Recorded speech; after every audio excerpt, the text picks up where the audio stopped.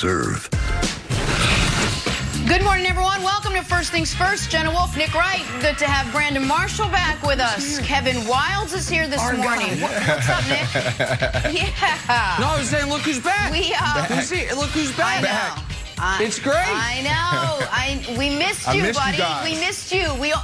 So we waited. Obviously, the NFL is with us, and now we got some real NBA to talk about. We got you here. It starts off with a great morning, so let's go with the big game last night. No Baker? The game we've all been waiting for. Oh, Can you believe it? We're not starting with Baker. You weren't here for those. Not on NBA opening night. LA versus LA. It's confusing. We call it Lakers and Clippers. Lakers got their rings, but that was the only highlight in this one. 33 points from Paul George for the Clippers.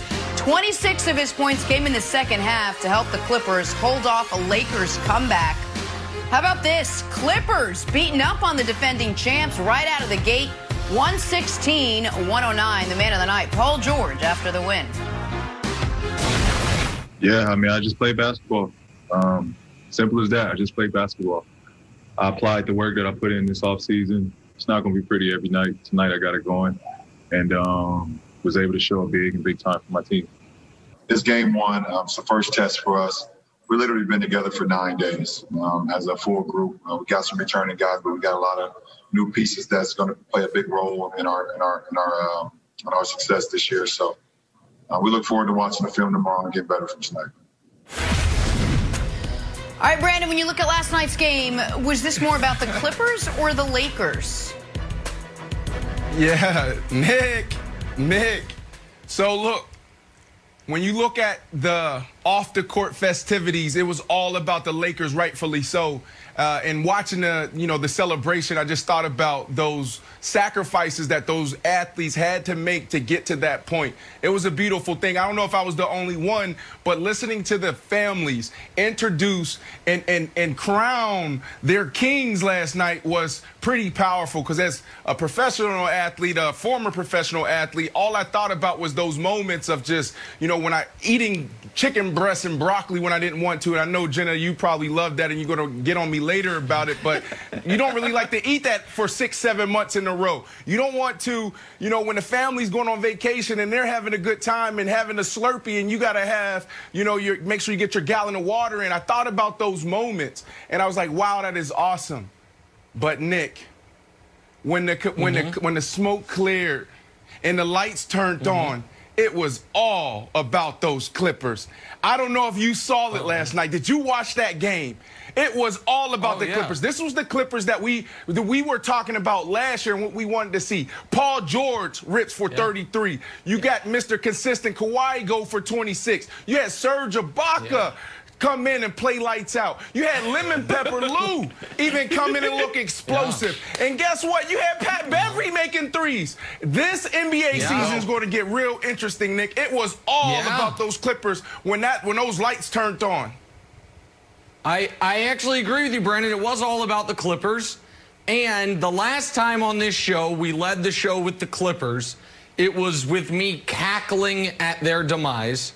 So let me give them a sincere and earnest congratulations, because it had been 362 long, hard days since they had last beaten the Lakers last Christmas. And more importantly, it had been 106 days since they went up 3-1 on the Nuggets. So it had been 106 days between wins for these Los Angeles Clippers, so I'm happy for them. They got that monkey off their back. Now, unfortunately for the Clippers, what I saw last night not only does not make me more confident in their ability to be better than last year, it makes me less confident.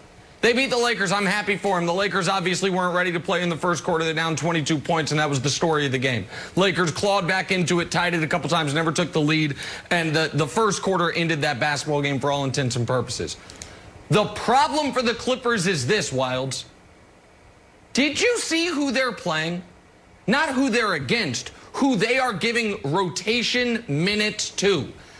In the starting lineup was Nick Batum. Now, I understand Marcus Morris isn't there, but Nick Batum. Nick Batum, who, if people aren't familiar, played for the Hornets.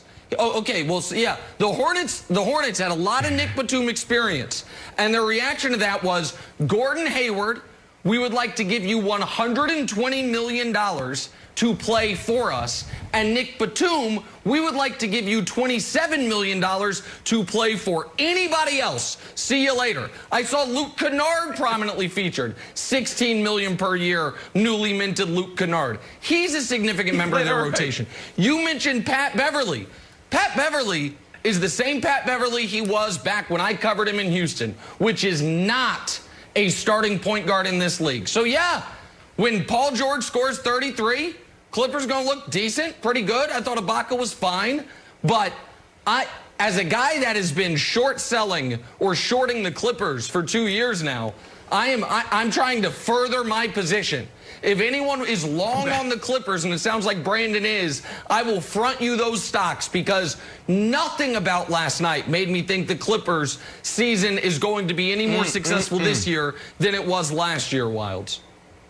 Yeah, I agree with Nick, Brandon. I don't think the Lakers were worried at all. And I'm going to show you some clips that were like, LeBron was not in like zero dark 30 mode. He was in the scarier mode of like, yeah, no big deal. This is all taken care of. Here he gets his shot block, and Pat Beverly gets into his face, and look at LeBron's reaction. Okay, sure. Well, that's fine. We came back from a 22-point lead. We can get buckets anytime we want. Then in the midst of the game, this is the fourth quarter, in the midst of another comeback, oh, look at LeBron locked in here, Nick. He's just totally focused. Like, nah, I'll talk to the bench. And then just to drive it further home, he rolls his ankle, Nick. And it's like, oh, okay, he ties his shoes a little bit tighter. Plays a few possessions, like, all right, why don't I just come out for the rest of the game? It's fine. I'll see you on Christmas. Then he tells Rachel Nichols, like, oh, you know, Rachel's like, oh, what do you think about your ankle? He's like, yeah, I'll just drink some wine and it'll go down the left side of my body. I'll be fine. So the idea that like, the Clippers, like, beat up on the champions, it's kind of like when my son beats up on me, like, oh, ow, ow, ow, ow, you got me and I'm down. Like, wow, what a big win for Russell. Like, I don't know. I was pretty relaxed during the whole fight. I probably could have, you know, I really had the size advantage. So for me, Brandon, I did not think this was a wildly impressive win, because I felt like the Lakers were more of a feel-out game. It honestly felt like a seeding game to me in the bubble. Yeah, I like your take, but if anybody who watched that game last night, what they saw was they saw a team. And that was the biggest question mark going into this year with the Clippers. I don't care about what happened last year. It's about what have you done for me lately. And what they did last night, they answered the question. They looked like a team. They were rallying to the floor to help each other up. They looked energetic. They passed the ball. Their rotation was amazing. That was a team last night, and they looked phenomenal. A team whose rotation prominently features Patrick Patterson, Nick Batum, Luke Kennard, one-way player Lou Williams, and one-way player Patrick Beverly. I understand go ahead. Yeah, please. Brandon, yes? Did the Lakers did they have the lead at all? Did the Lakers have the lead at all last night? So you're talking about who they had. They never did. Okay, so with all those guys you named, why didn't they beat them? Why didn't they beat them? It's because they were feeling out the roster, because LeBron didn't play most of the fourth quarter. And you're right. Listen, it was a good win for the Clippers, and I'm happy for them. They led wire to wire, which means the last game the Lakers led in was when they won the championship. So that's going to be the last time they led, and the last time, and the Clippers now have had a fourth quarter lead for the first time since they went up 3-1 on Denver. What have you done for me lately, baby? Involved. The Clip Show. For all parties involved, The Clip Show. I'm happy. Good for them. All right, well, maybe the